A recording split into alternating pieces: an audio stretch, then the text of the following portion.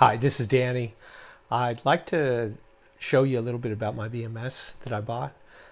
Nobody likes insurance, to pay insurance unneededly. And the problem with BMSs is, in a word, they cost a lot, or maybe they're not very reliable. So I tried to find middle ground, and I found this one that I think is pretty good. It's called the Smart BMS, and I found out about it on the internet. I'm going to show you a link, but I'd like to introduce the concept of breadboarding and show you a little bit about the Smart BMS, and then you could kind of make the decision for yourself whether you're going to do a BMS. It's much easier to do it on a breadboard versus doing it on a battery bank that has hundreds of amp hours. Anyway, stand by. I'll show you what's going on. You can see my pack voltages and my pack voltage and my individual voltages, and I'm using JBD tools. So you can kind of see that things are set. Oops, let me get the setting there. Things are set pretty conservatively. The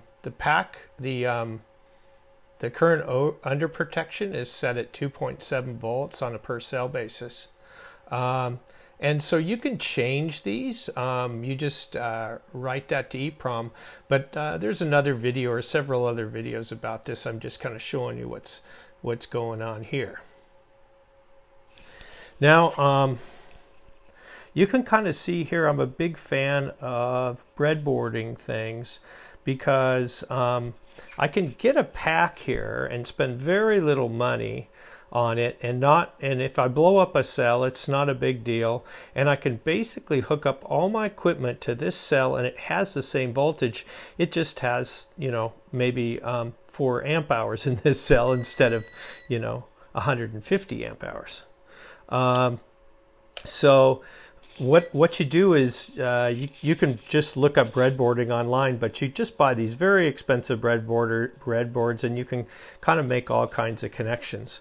The nice thing about this is all the loads are manageable. For instance, this is a huge load on this battery bank, so I can do all kinds of testing on the BMS with very little loads, and look at the size of wires I'm using. They're hardly anything. So it's so much easier to do a test setup in this environment, and it's not to mention it's a lot less dangerous. So you can kind of see here that I've got I'm reading 1 cell here on this pack. Right here with this wire. Let me just show you a little bit about my setup. So here's a $60 BMS that basically has an interface for the PC if you want to use it, and then there's also a Bluetooth interface that plugs into this thing, and I'll show you that. So basically what happens, how BMSs work is you basically have a battery side, and that's hooked directly to your battery, and then you have which is called the B minus, then there's a C minus which is hooked to your charger, and then you have the P minus which is hooked to your loads. So I just did this setup and hooked everything up that way, and I just used my breadboard to make all the connections. Now you can see that my cell number 1 is a little bit lower than the other cells, and the BMS system kind of lets me know that what the difference is there. You can kind of see it. I think it's 94 millivolts. So what I'm going to do now, just to test it, is I'm going to put some load on it. So I'm basically burning this LED. Whoa, okay, so you can kind of see now that the LED kind of flashed a little bit, and I'm at 3.17 now on my cell number 1 is what I'm reading, and you can kind of see that it is, you know, I'm 3.166 on my first cell, and all the other cells are going down. So I'm going to run this down to where I start to have trouble. You can kind of see my current draw here is negative 0.25. So I'm going to let these run down, and then I'll come back to you again. So you remember that I was discharging, and it looks like I still have that one cell number 1 that's running a little small, little low. 2.5, I believe, is the lowest, is the absolute, you're out of power on LiFePO4. So you can kind of see I'm draining the current down a little bit.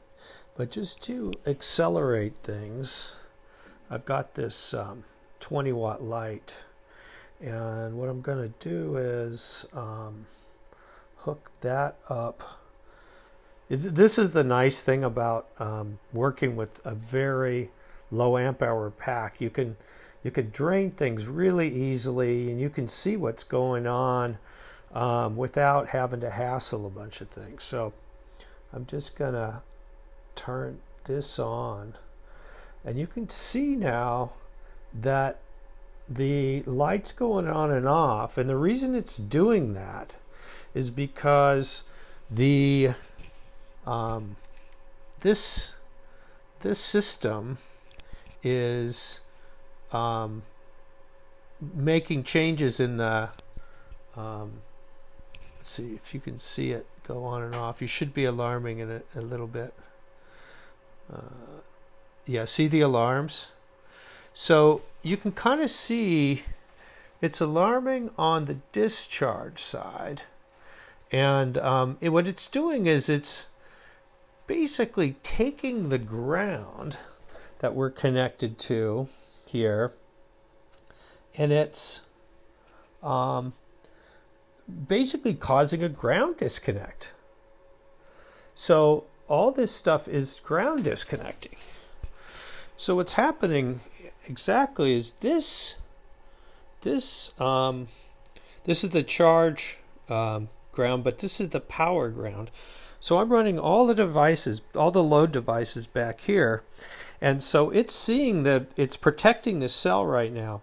What I'm going to do now is I'm going to turn on my charger, and now you can see that I just want to make sure I don't burn this wire, because it's a lot of load.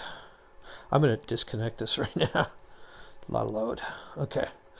But you can see this light's on, and so it's allowing the charger to go on and recover the loads, but it's if it gets overloaded, it's got a safety on it.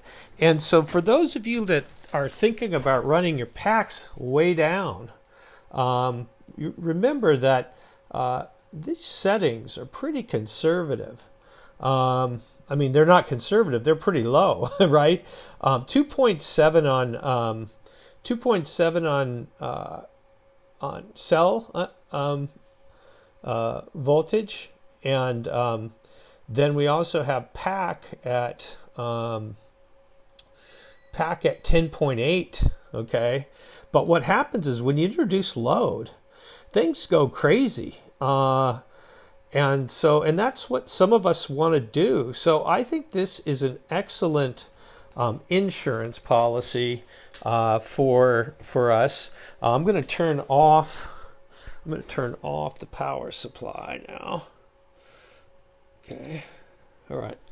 So I got the supply off, and it looked like the load just kind of when the load came up, it got a current surge, and I think it basically said, I'm not gonna handle that. It kind of took the load off the cells. So I really think that this is a pretty good system.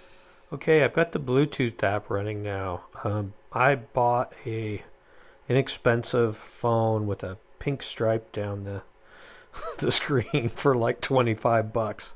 I have an iPhone normally, so I'm gonna just go to battery state here, and you can kind of see it has all the battery statistics and basically what I've set for the capacity, and as far as the alarms, whether there's any of those alarms that existed.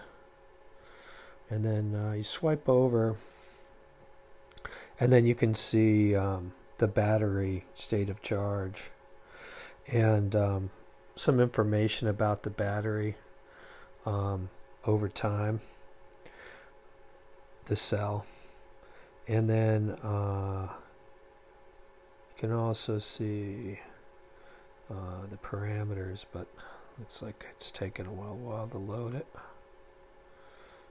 Okay. So you can kind of see where I've set the what the undervoltage is on the cells set at and everything. So it's pretty good. Yeah, so basically what you're gonna be most interested in probably is your cell voltage. So I think as a relative value, it's a pretty good deal. You can read your cell voltage.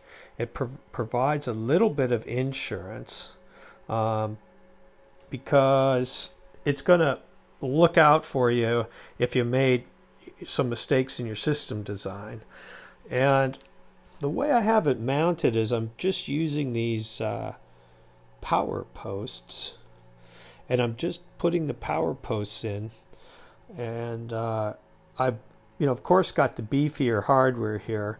I'm getting this, I have this harness connected to a breadboard here, and it allows you to do all kinds of experiments before you go and hook up to the big bank. Okay, and that's a big bank for me, right? So the big problem is you're going to buy one of these.